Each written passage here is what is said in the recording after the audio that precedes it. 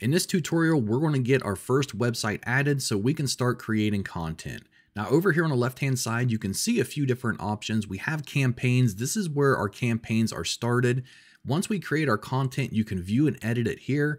Connecting websites is what we're going to do in just a second. And once you do that, you can group them into separate groups. So maybe if you're focused on different niches or even have clients, you can sort them.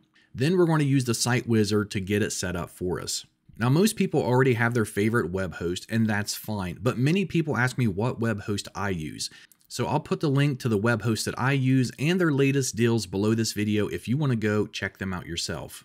I have this new website that I just built called Coldgreenreviewscom. You can see it even has the default template. After installing WordPress, I haven't done anything else to this website. So what we're going to do is get this set up, but we're going to use AIWiseMind for that. So we're going to come down and go down to Connect Sites. Then click on Connect WordPress Site.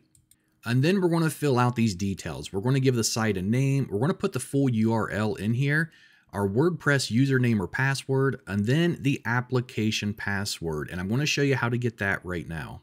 You want to go to your WordPress dashboard, go to Users, click on Edit, scroll to the bottom, and you're going to see where it says New Application Password Name. So you want to enter some kind of a name in here.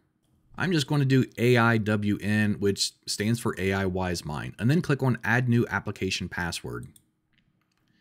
You're then going to copy this, and it's very important you scroll down and click on Update Profile so it saves this. Now we're going to go back, and we can paste our application password in here. Also, with the WordPress username or email, what I normally do is just take it from the user's profile here because you know it's going to be right.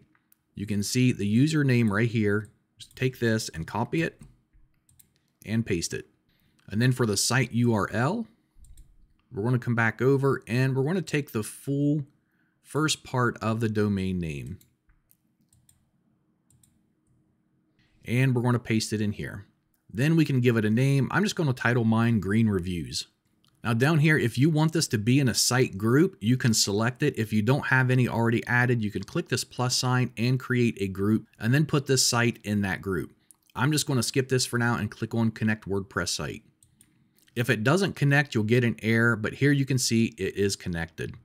Now also you'll notice that my screen here is dark. If yours is not, you can change it by coming up here to your profile and clicking on Toggle Light Mode. And that's all there is to connecting your site.